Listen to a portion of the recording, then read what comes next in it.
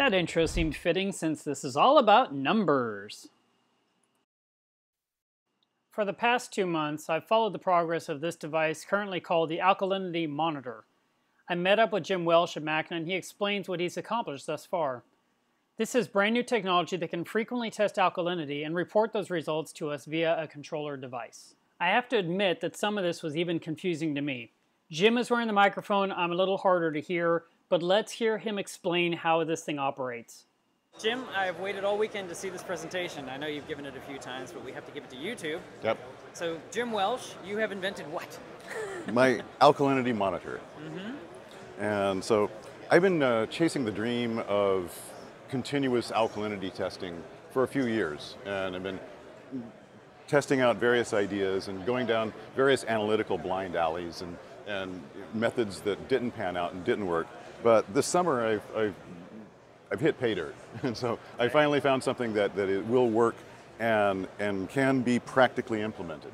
All right. And here it is. It was about 4 months ago. This was only an idea, and I set a goal in life of having a prototype, however crude, to bring to MACNA, and I've accomplished that.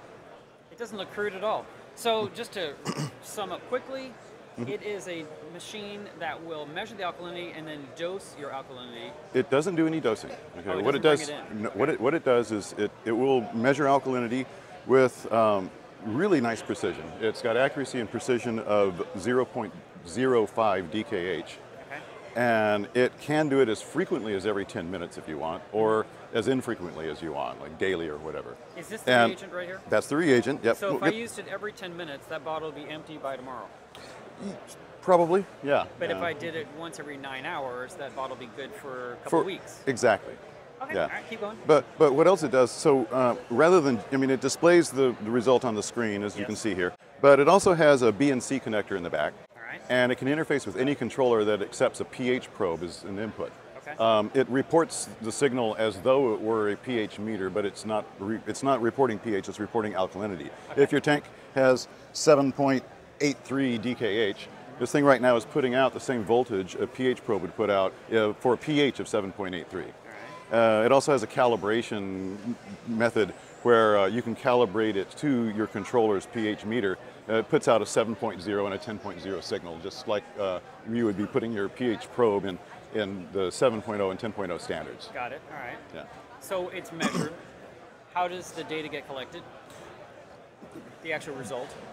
Via the pH meter interface. Collected inside? In your controller. Like, so, for example, the Apex? Correct, okay. Correct. And then, excuse me, then you can do whatever you want with that information. You can graph it, you can send yourself alerts if there's problems, and if you choose to, you can, for example, control your 2-part dosing or control your calcium reactor, or control Kalkwasser, with this information. All right, so why do we have 4 jars? Yeah, good question. So this is the sample tube. This is your aquarium or your sump. Okay. All right, this reagent. Right. We have RODI rinse water for rinsing at the end of the cycle, and then you have waste. Okay. Right now what it's doing is it just took in a milliliter of the sample water, and now it's putting in reagent, and then it'll do the test. Incrementally do the reagent, determine where the endpoint of the titration is, and report that, and then it'll rinse. Okay. Right now I have it running continuously during this demo. It'll just sit there and analyze over and over and over again. All right, so I still don't quite get how it works with the controller. I know there's a port on the back for a pH probe. Right. But if I plug it into that, I have a pH probe sitting somewhere. No. Pretend this is your pH probe. Okay. And there's a cable that cable. It's a BNC cable. It's BNC to BNC. BNC to BNC. Which I never see. I see BNC to a pH probe. So well, the cable will come with the unit. Yeah, of course. Yeah, I'm just trying to understand my brain how this connected. And so you connect this to the pH port on your controller. Right, got it. Okay. And then you relabel that port alkalinity. Right, Alkalinity Monitor. Okay. All right, perfect. And then this thing says my alkalinity has dropped a little. Then I can have my controller say, I would like you to dose a little. Yes. And I can have the controller, like, if alkalinity is this level, this measurement, dose until it's this, I guess? Sure, yeah, Is that how you're programming, how you're suggesting it? I'm not going to tell people how to run their tanks, but Not but even that's sort initially? of Not even as a guide? but sure, that's I've implemented a program like that on my Apex. Yes. Yeah, okay. And so yes, that sort of thing is I know you're trying not to possible. stay with one controller. That's the only one I've used. So I mean.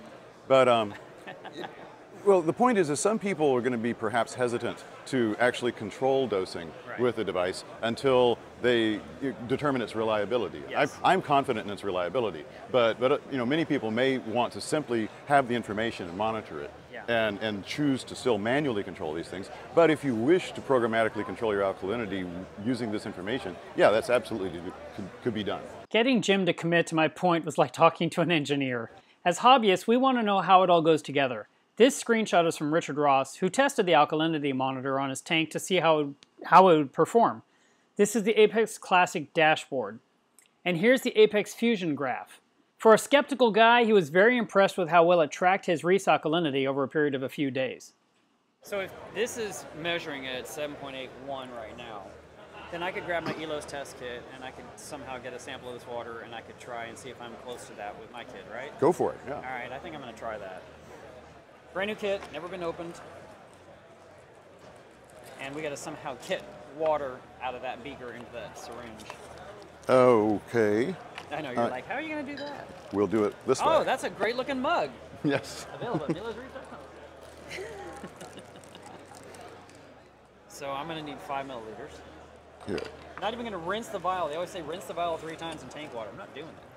You can't make me. And the ELOS kit doesn't measure like that degree. It doesn't go to 7.8.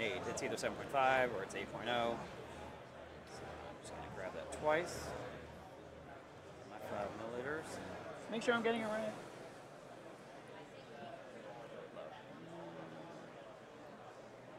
Now that's some precision right there. Got it right? Yep. 5 milliliters. There we go. And so the way the ELOS test kit is, it's every drop is half a DKH. Okay. So that's why I said I can't get to 7.8. And you've got a white background. That's there perfect. We go. 1, 2. So you have to shake. It's horrible. I like your device already. 3, 4, 5, 6, 7, 8, 9. So 10 is 5 DKH. 11, 12.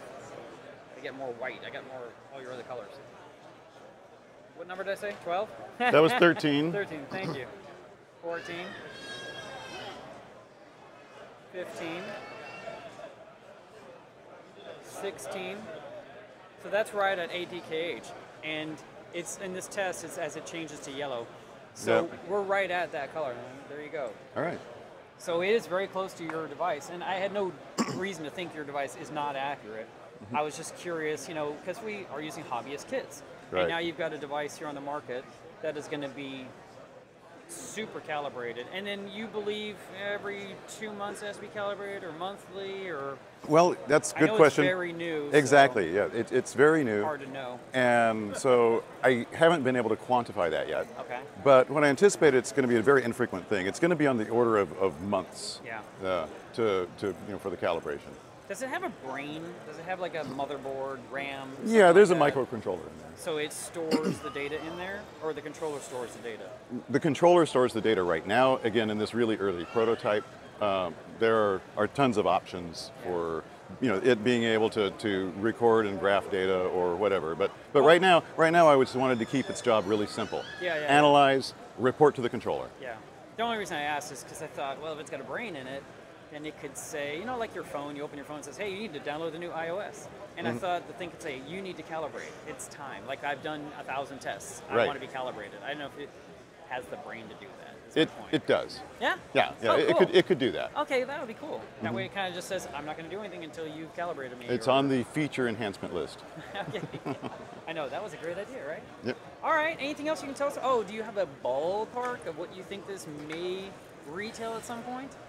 I know since you made it yourself, it's like $1 billion. Right. Because you had to make one.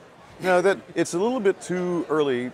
Again, this is Even to a very that. crude prototype. We're in very, very early stages of this.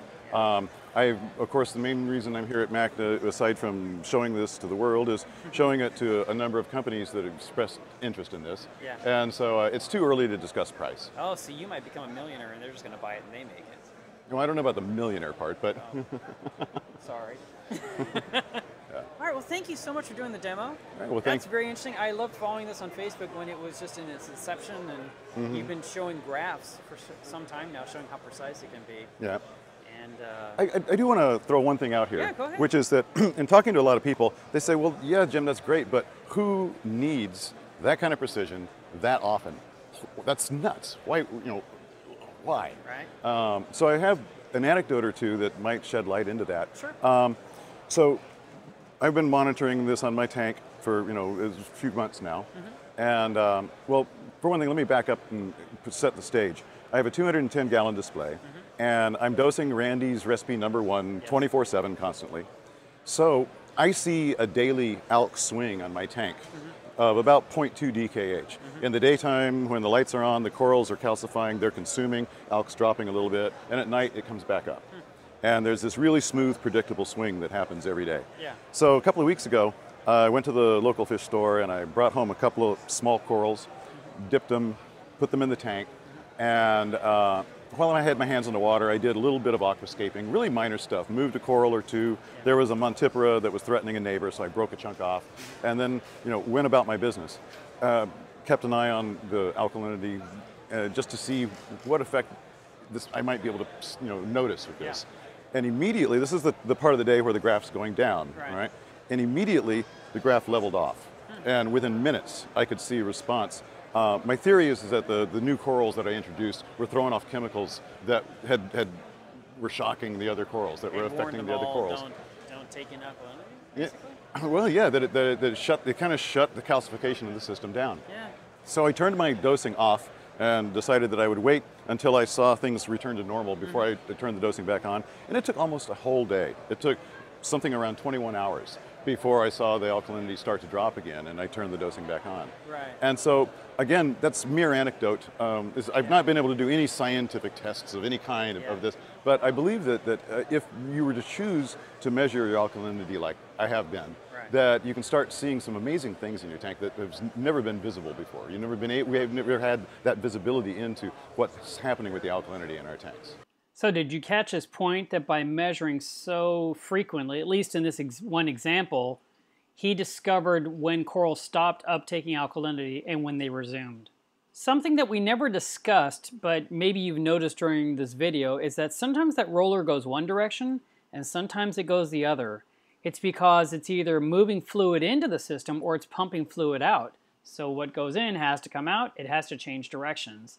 So one pump is doing everything with this device. I'm glad you opened that up, because the fact is that in the past, if I grab my test and I do it, I write down my results and then I'm done until I break the test out again. And I just stare at the corals, look at the tank, and I'll walk past the tank 100 times a day. Yep. And then I finally go check my tank again because I've been lazy, and suddenly my alkalinity is way off.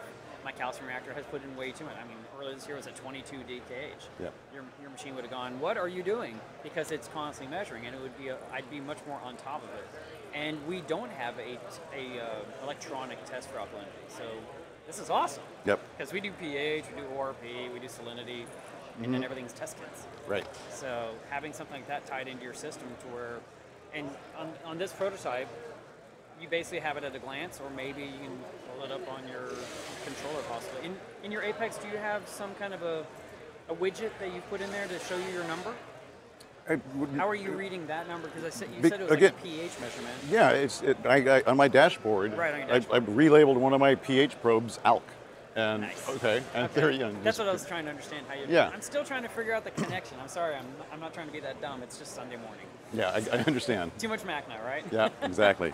All right, I think that's it. I'm excited. Yep. I'm curious to see what it ends up being price point wise. I mean, of course, anyone would be.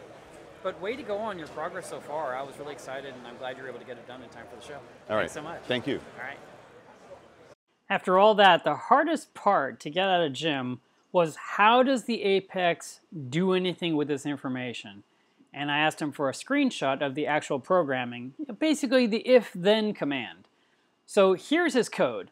And what's happening here is if the alkalinity is greater than 8.0, it shuts off the doser that is feeding alkalinity to the tank.